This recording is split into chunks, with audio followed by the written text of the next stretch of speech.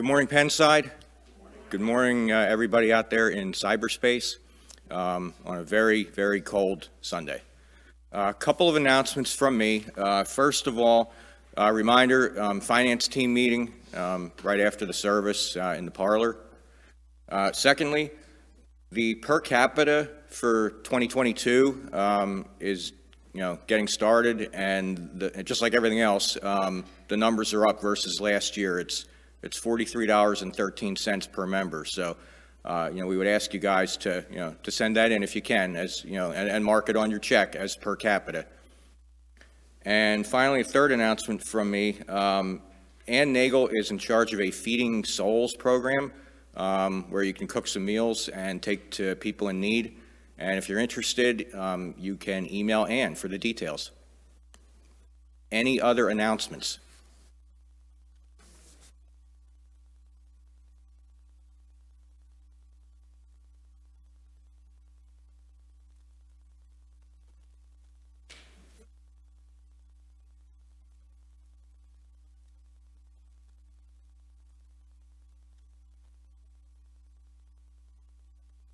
Good morning. I would like to do just a quick minute for mission this morning. Being a mission elder in Pennside is a very easy task. We have a very loving and giving congregation, and for that I'm very grateful, and all the people that we serve I'm sure are very grateful too. It was brought to our attention and session approved us doing some help to Safe Berks, which used to be Women in Crisis. The need was, Jill Bechtel brought it to our attention that the need is for food to feed them.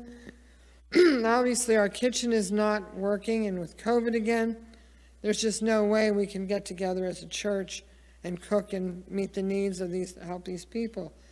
So Hamid, who runs the Wyomissing Family Restaurant, will, for $7 a person, provide a hot meal and dessert for each of the people. So we decided the first one is taken care of privately. We're going to serve them January the 25th. He does everything. He makes the meal, he packages it, and he delivers it. So all we have to do is give him a check for the meals. So what I'm asking is, if you can, we'd like some help to maybe continue to do this a little bit more. If you could donate money, anything would be appreciated. And please earmark it for Safe Berks. That way, later on, if in February or March we have some money gathered, we will then again do the same thing. But again, there's a great need in our community for all these things. And Pennside seems to always rise to the occasion and help others. And for that, I'm grateful.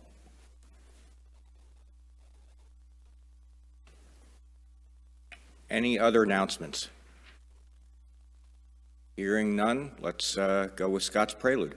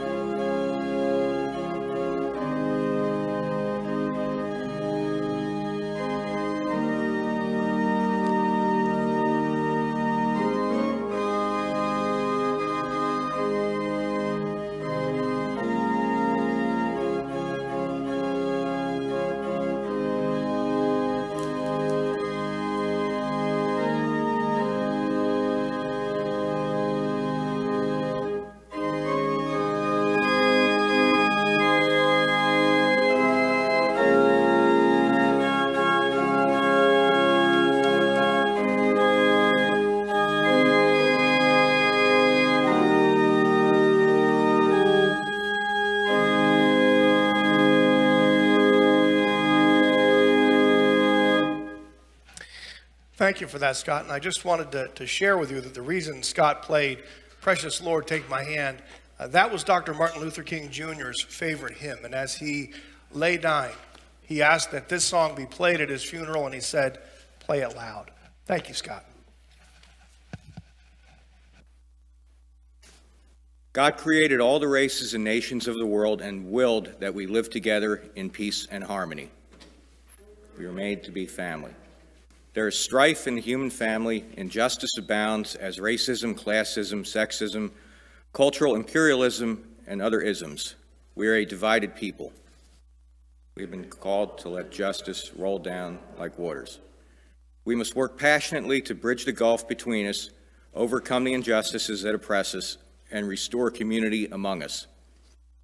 We must be determined to change what we can. We must have the courage to accept what we cannot change.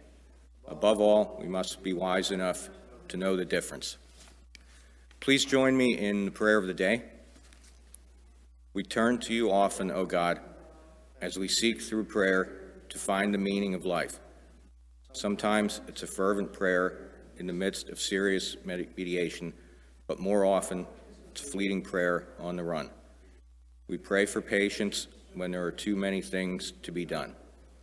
We pray that you will awaken us to hear the cries of the poor, the homeless, brokenhearted. Help us to redirect more of our resources to clothe the naked and feed the hungry. Mold us, O God, and open our hearts and minds to be willing vessels of your Spirit. Amen.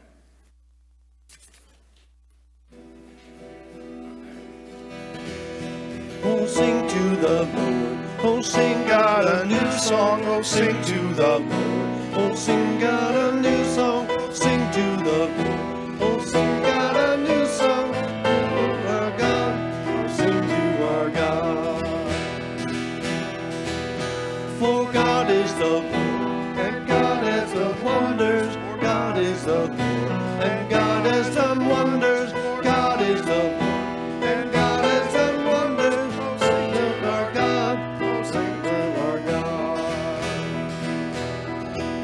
So dance for our God and blow out the trumpets.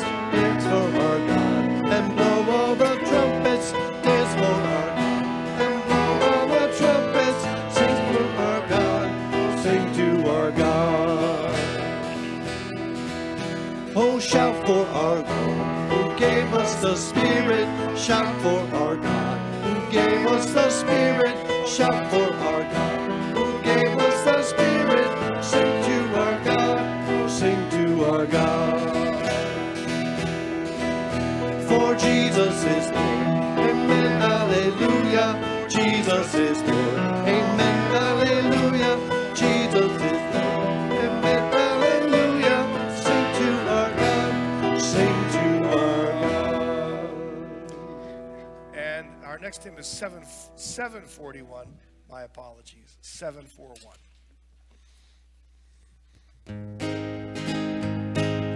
Guide my feet while I run this race. Guide my feet while I run this race. Guide my feet while I run this race. For I don't want to run this race in vain. Guide my hand while I run this race. Hold my hand while I run this race. Hold my hand while I run this race. For I don't want to run this race in vain.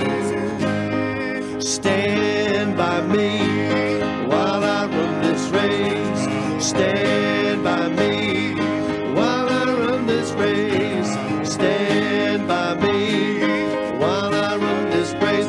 For I don't want to run this race in vain. I'm your child while I run this race. I'm your child while I run this race. I'm your child while I run this race. For I don't want to run this race in vain. Search my heart while I run this race. Search my heart while I run this race. Search my heart while I run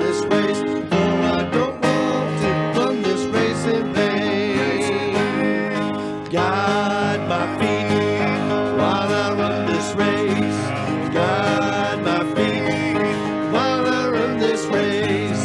Guide my feet while I run this race. For I don't want to run this race in vain.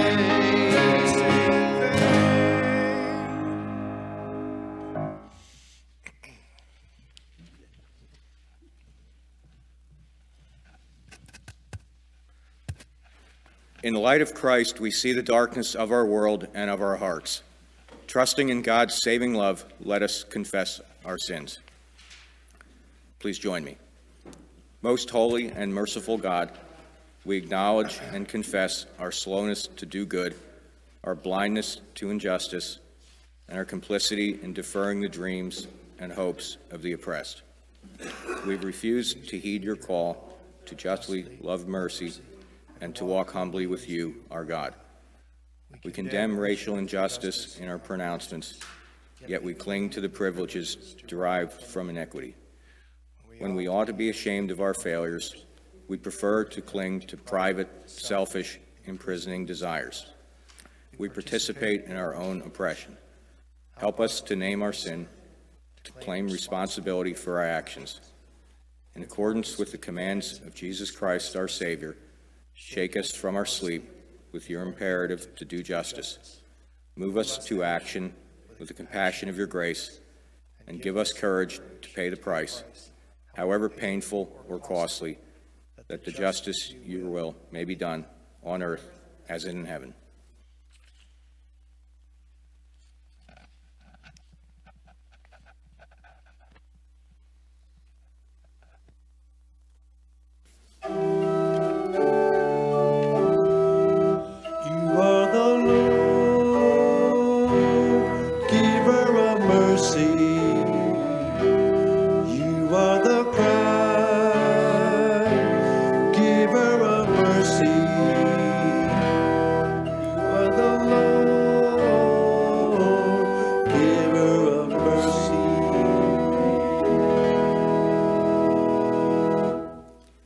Hear the good news. Christ unmasks the idols of our world and frees us from slavery to all that would oppress us. In the name of Jesus Christ, we are forgiven. As a sign of God's work in our midst, let us share what God is giving. The peace of Christ be with you.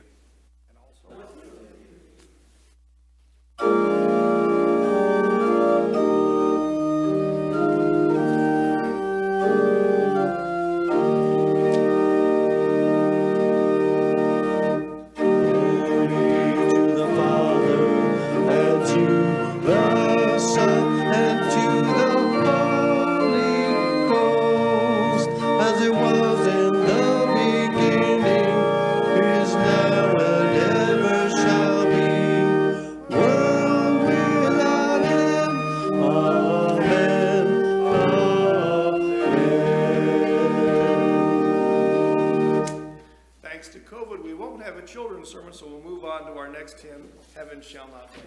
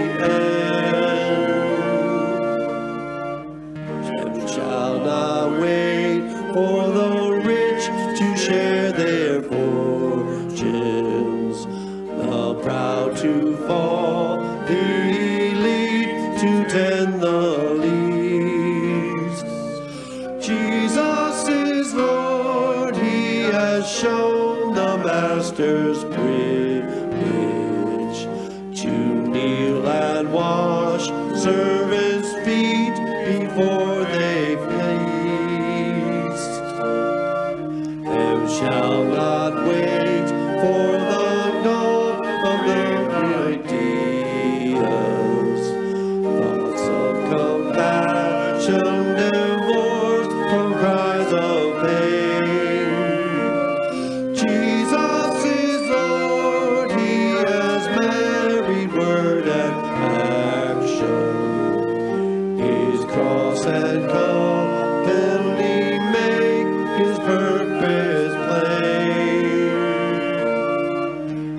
shall not wait for triumphant alleluias. When earth has passed and we reach another shore, Jesus is Lord in our present imperfection. His power and love are for now and then forevermore.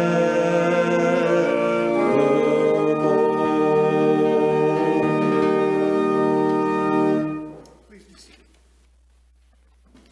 As we turn to God's word, let us turn to the Lord our God. God of grace and God of glory, grant that as we hear your word read, that by the power of your Holy Spirit, we may hear what you would say to us today. We may believe what you command us today.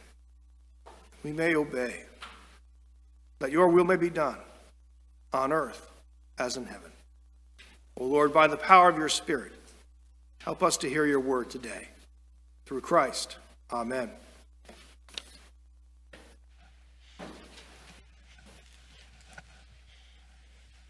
The first reading is from 1 Corinthians chapter 12 and verses 1 through 11. Now concerning spiritual gifts, brothers and sisters, I do not want you to be uninformed. You know that when you were pagans, you were enticed and led astray to idols that could not speak.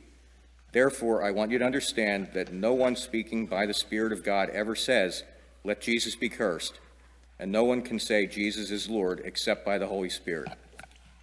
Now there are varieties of gifts, but the same Spirit, and there are varieties of services, but the same Lord, and there are varieties of activities, but it is the same God who activates all of them in everyone. To each is given the manifestation of the Spirit for the common good. To one is given through the Spirit the utterance of wisdom, and to another the utterance of knowledge according to the same Spirit. To another faith by the same Spirit, to another gifts of healing by the one Spirit, to another the working of miracles, to another prophecy, to another the discernment of spirits, to another various kinds of tongues, to another the interpretation of tongues. All these are activated by one and the same Spirit, who allots to each one individually, just as the Spirit chooses.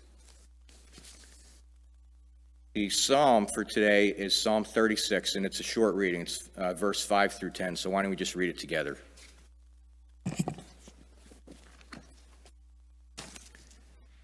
Your steadfast love, O Lord, extends to the heavens, your faithfulness to the clouds. Your righteousness is like the mighty mountains. Your judgments are like the great deep. You save humans and animals alike, O Lord. How precious is your steadfast love, O God. All people may take refuge in the shadow of your wings. They feast on the abundance of your house, and you give them drink from the river of your delights. For with you is the fountain of life. In your light we see light. O continue your steadfast love to those who know you, and your salvation to the upright of heart.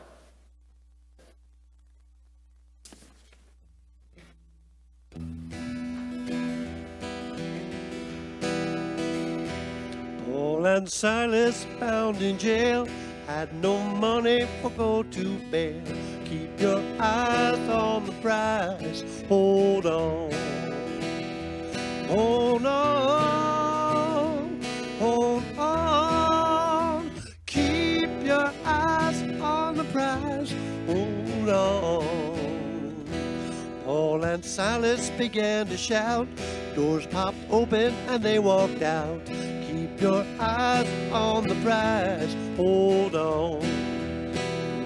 Hold on, hold on. Keep your eyes on the prize, hold on.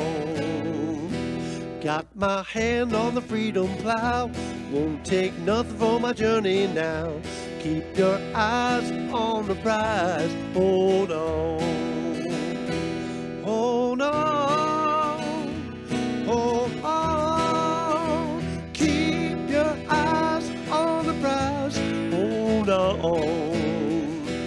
The old chains we can stand, all the chains in hand. Keep your eyes on the prize. Hold on, hold on, hold on. Keep your eyes on the prize. Hold on.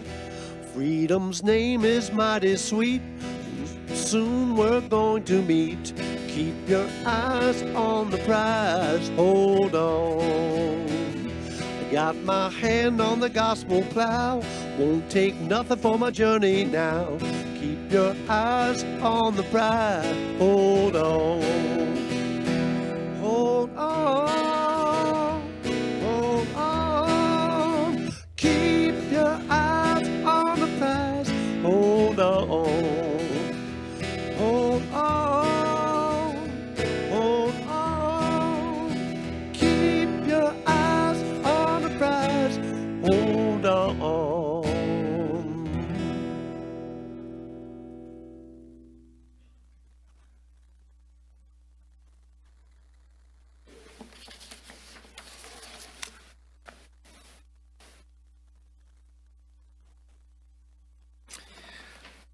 Our gospel reading comes from John chapter 2. Here, yet still surprising story of the wedding at Cana.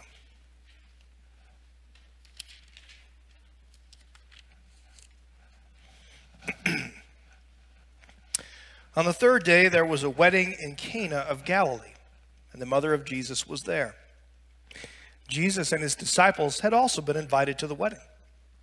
When the wine gave out, the mother of Jesus said to him, "They have no wine." And Jesus said to her, "Woman, what concern is that to you and to me? My hour has not yet come." His mother said to the servants, "Do whatever he tells you."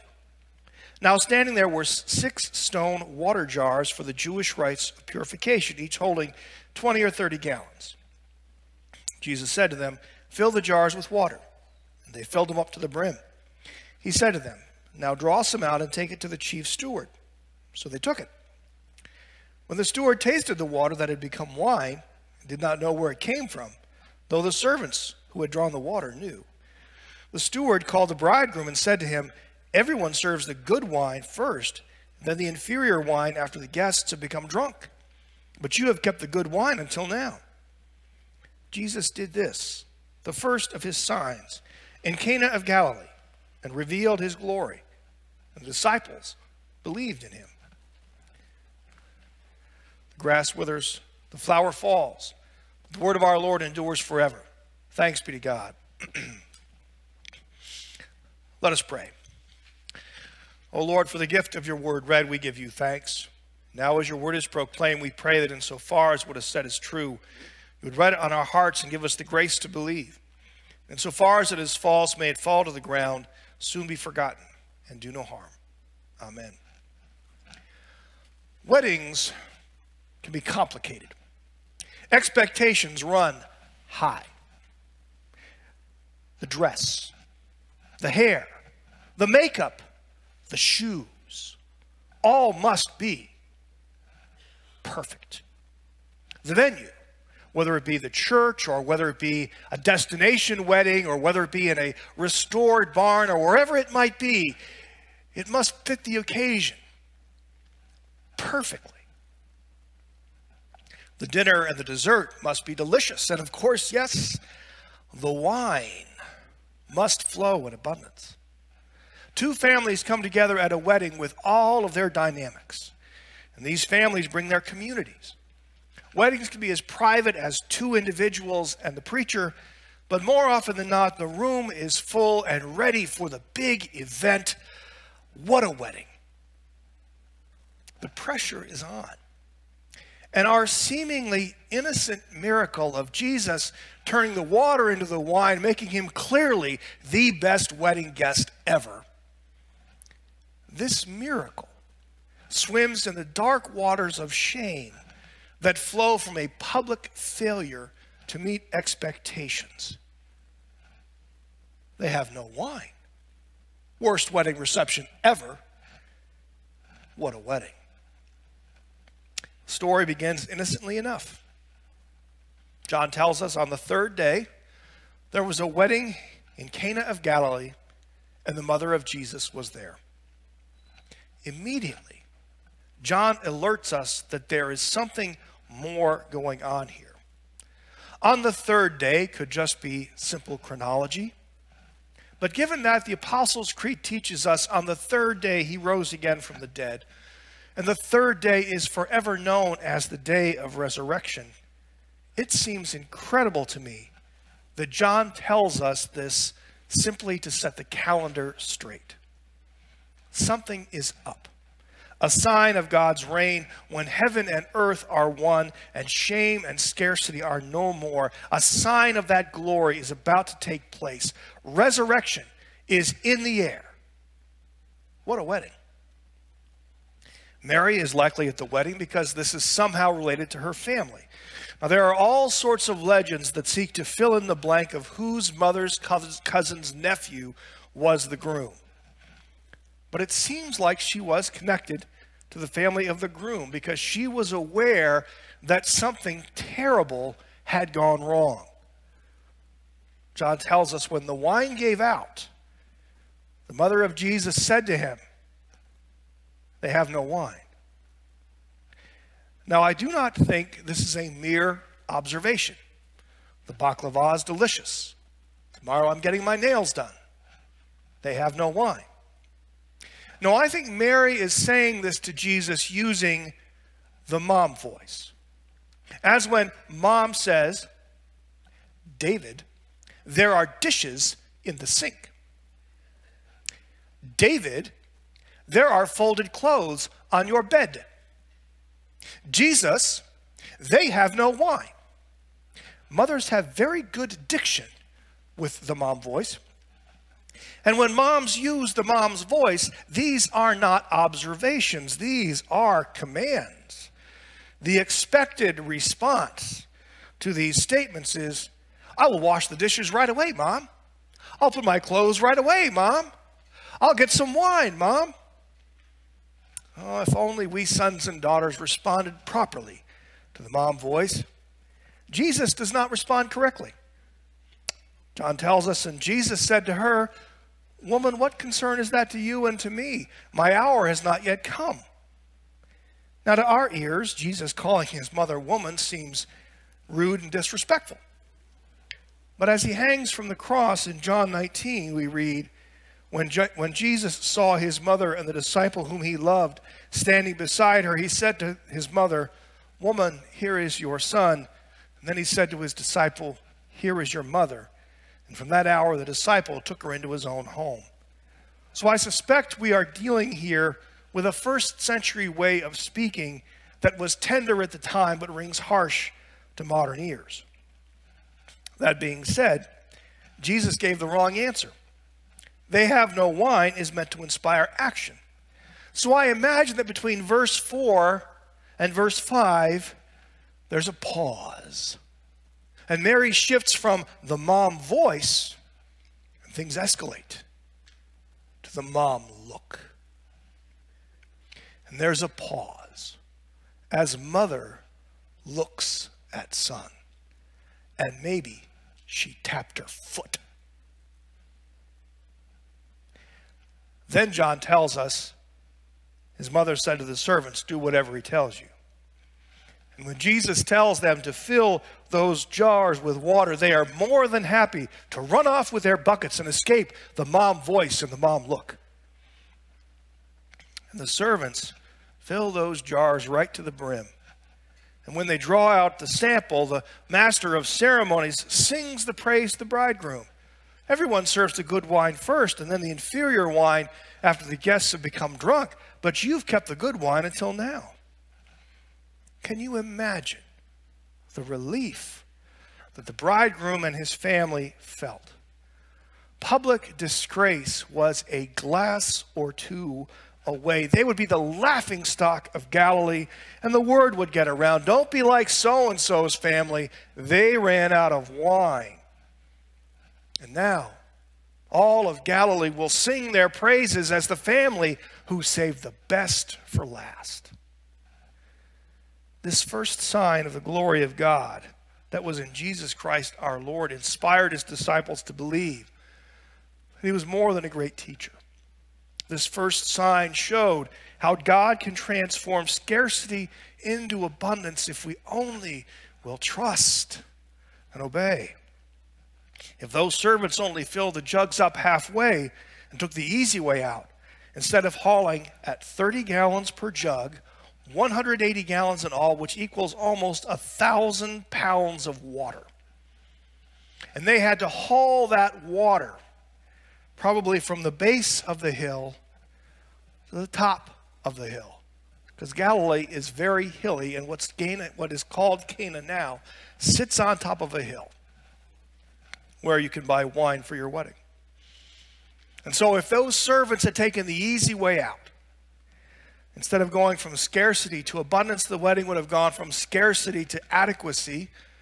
And yes, it's better to have enough than to not have enough, but when there's more than enough, what a wedding. Well, good for them. Blessings on the bride and the groom. May their union be blessed. But what's that got to do with us today, in the hour in which we live? Tomorrow marks the federal holiday in honor of the Reverend Dr. Martin Luther King Jr. Dr. King rose to prominence and won the Nobel Peace Prize for his leadership in the nonviolent civil rights movement. And that's typically all we think of with Dr. King, but there's more. In the 1960s, his focus changed to opposition to the Vietnam War, calling for a peaceful, nonviolent resolution to that conflict. And his focus shifted to the enduring reality of poverty in the world. In his Nobel Peace Prize address in 1964, Dr. King said, "A second evil which plagues the modern world is that of poverty. Like a monstrous octopus, it projects its nagging prehensile tentacles in lands and villages all over the world. Almost 2/3 of the peoples of the world go to bed hungry at night. They are undernourished, ill-housed, and shabbily clad. Many of them have no houses or beds to sleep in.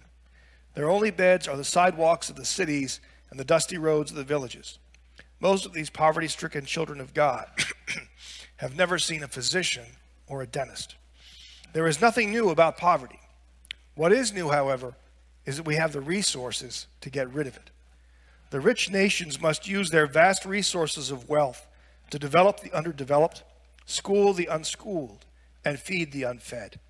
Ultimately, a great nation is a compassionate nation. No individual or nation can be great if it does not have a concern for the least of these." The coronavirus and its various waves have exposed the reality of poverty in our nation, in our world. Hunger has a new name: food insecurity. Yet what are we as a nation doing about it? Yes, as individuals and as congregations and as community groups, we are giving generously. But poverty will not be overcome by charity, because people will still live in the fear of having to say to their children, "We have no food." And here's the thing. As demeaning and shameful as it is to live in poverty, and I remember the shame that Janice and I felt at my first church when our income was so low that we qualified for the WIC program and got free formula for our children. We would go to the grocery store at odd hours to avoid church members and anyone that we knew and that would see us using food stamps. As damaging as the experience of poverty is for the poor, I believe that the existence of poverty and our toleration of poverty is a blot on our souls and on the soul of our nation. I believe that the existence of poverty feeds into our fears of scarcity and want, which ultimately prevent us from experiencing the abundance of God. We are the servants who only fill the jugs halfway. What if the water spills? What difference does it make? It's not like the water's going to turn into wine, right? A budget is a mission statement. What are we here for? Why do we exist? 2021, we as a nation spent $705 billion on our defense. 705 billion. Meanwhile, census data shows that 13.4% of Americans are living in poverty, over 42 million Americans. We are so concerned about being pro-life and anti-abortion. But what do we do to help mother and child after the child has been born? Do we help with the daycare and the preschool costs like other industrialized nations do? No. Do we provide supplements to help raise them out of poverty, again, like other industrialized nations do? We allowed that tax credit to expire. Do we provide universal health care so that the mother can receive the prenatal care and the health care for her child after the birth like other industrialized nations do? No. And so is it still true that a single unwed mother has chosen the path of poverty to have that child? Yes. Now, is there a price tag to all these proven ways to overcome poverty? It's not free. But what's more important to us? Spending twice as much money as everyone else in the world to feed what President Eisenhower prophetically called the military-industrial complex, or spending as much per capita as the rest of the world does to overcome poverty. All I know is this. On the third day, there was a wedding in Cana of Galilee, and the mother of Jesus was there. Poverty was an unwelcome guest. They have no wine, because they could only afford so much wine. And the glory of God shone forth as servants filled those 30-gallon jugs to the brim, took a sample to the master of ceremonies, who smacked his lips and exclaimed, "This is the good stuff. You've saved the best for last." Poverty is not a political issue. It's not about conservative versus liberal and our usual arguments to avoid the problem while seeming to care. Poverty is a moral issue. Poverty is a spiritual issue. Poverty is the antithesis of the kingdom of God. And on that third day of third days, when the hour comes, and the bride of Christ will be presented spotless and without blemish, and the marriage feast of the Lamb will begin. No more poverty, no more scarcity, no more fear of running out, no more. What a wedding. To believe in Jesus Christ is to offer our lives in service of that day, as Dr. King did. To believe, to believe in Jesus Christ is to proclaim that the way it is not the way it should be or shall be, as Dr. King did. To believe in Jesus Christ is to serve as the conscience of our nation, calling it to break free from the evil it condones and live into a brighter day when no one is judged by the color of their skin or the amount in their bank accounts, but by the content of their character, as Dr. King did. On the third day, there was a wedding in Cana of Galilee, and the mother of Jesus was there. And we are the servants, and we have the buckets. How much water are we willing to carry? May God grant us the courage for the facing of this hour. May God bless his people with strength as we carry the water that results in transformational change and leads to the eradication of poverty. May we one day see the poor dance with a kind of joy we see in the face of bride and groom as they come together on the dance floor at the reception for that first dance. And on that day, all God's children will rejoice and say, "What a wedding." Amen.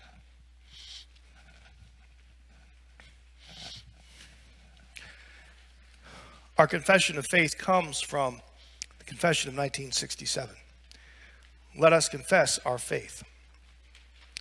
In each time and place, there are particular problems and crises through which God calls the church to act.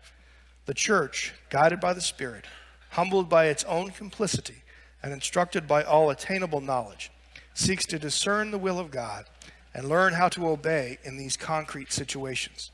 The following is particularly urgent at the present time. God has created the peoples of the earth to be one universal family. In his reconciling love, God overcomes the barriers between sisters and brothers and breaks down every form of discrimination based on racial or ethnic difference, real or imaginary. The church is called to bring all people to receive and uphold one another as persons in all relationships of life, in employment, housing, education, leisure, marriage, family, church, and the exercise of political rights. Therefore, the church labors for the abolition of all racial discrimination and ministers to those injured by it. Congregations, individuals, or groups of Christians who exclude, dominate, or patronize others, however subtly, resist the Spirit of God and bring contempt on the faith which they profess. As we come to our time of offering, continue to thank you for your generosity, which allows us to continue to minister to families and to our community in need. And so now, we offer you a minute of peace.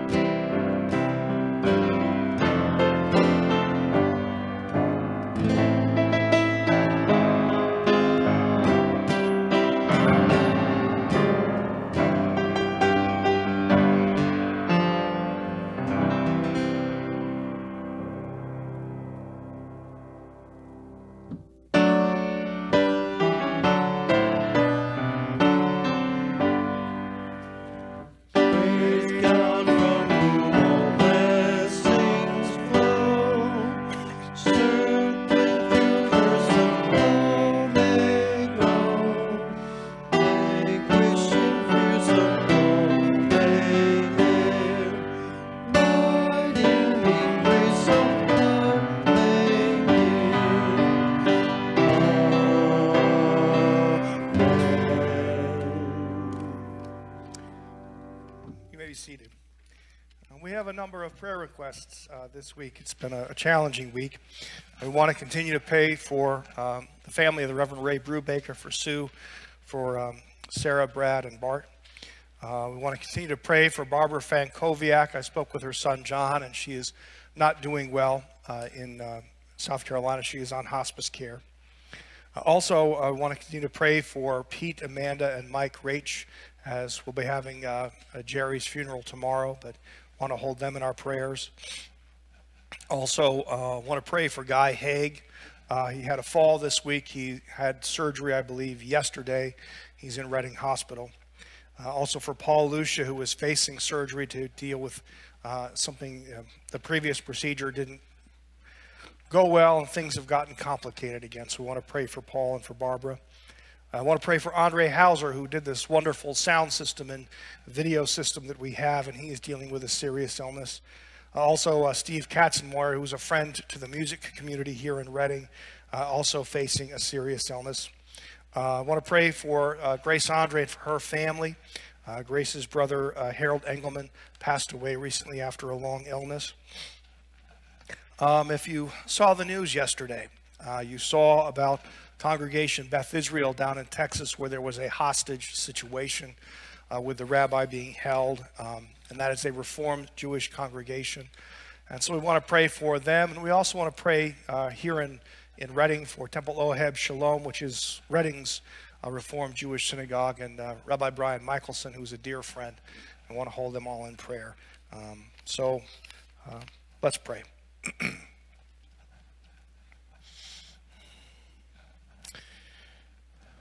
Holy God, as we look at all of these things that are happening, serious illnesses, profound surgeries, life and death,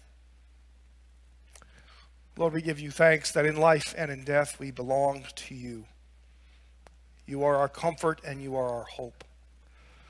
And so we lift up to you our brothers and sisters and their needs. We lift up to you Guy and Paul as they face and recover from serious leg surgeries. And we pray, Lord God, that each of their situations with its own particular complexities and difficulties and challenges, Lord, that you would bring healing to them and strengthen them, and that they could enjoy good days.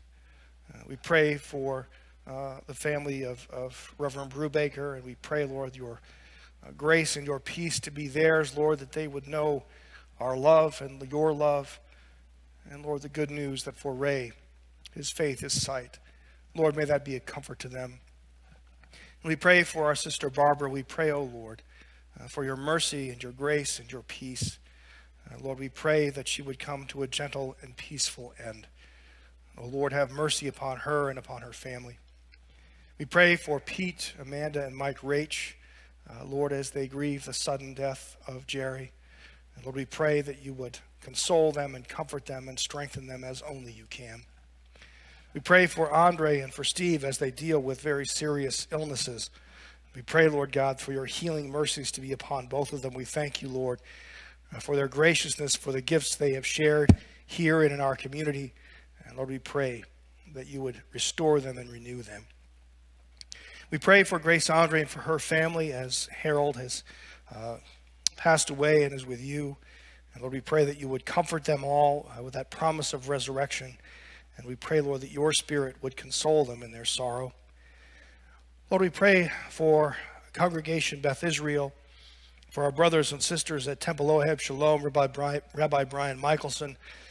Oh, Lord, we live in a world where there is such hate. And we live in a world where religion is a reason to turn against one another rather than turning to one another.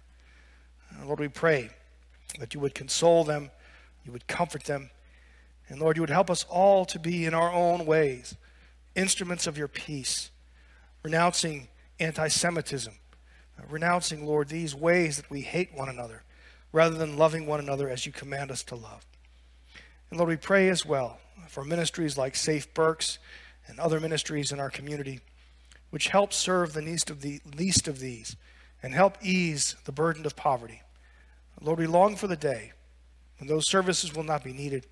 We long for the day when we as a nation will come together and change our ways, that there may be enough for all and not just for some.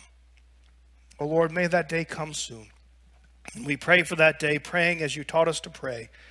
Our Father, who art in heaven, hallowed be thy name. Thy kingdom come, thy will be done, on earth as it is in heaven. Give us this day our daily bread, and forgive us our debts as we forgive our debtors. And lead us not into temptation, but deliver us from evil. For thine is the kingdom and the power, the glory forever. Amen.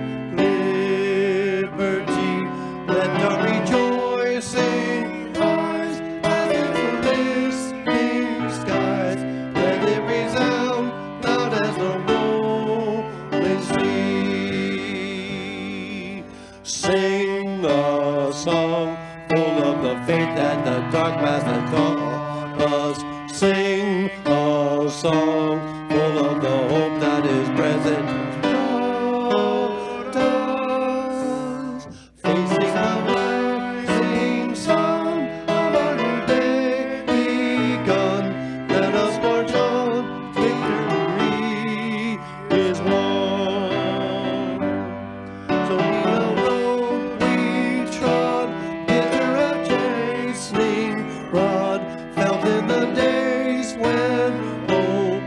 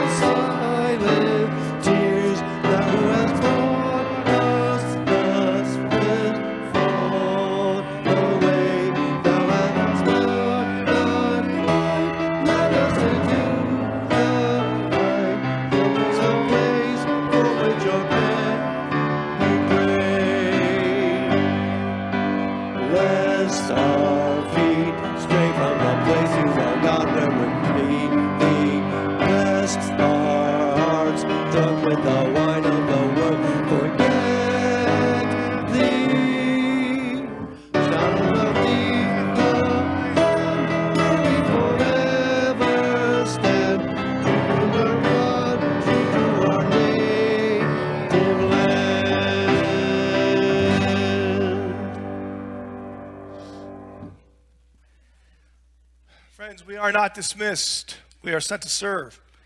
We are sent to serve the needy with an open hand. We are sent to serve the stranger with an open mind. We are sent to serve our neighbor with an open heart. We are sent to serve our Lord, whom we will meet when we serve. And as we go forth to serve, know that we do not go alone. Jesus goes with us, above us to watch over us, beneath us to sustain us, beside us to befriend us, behind us to defend us, before us to show us the way, and always within us, making all things, including us, new. Go in peace. Go with God. Amen.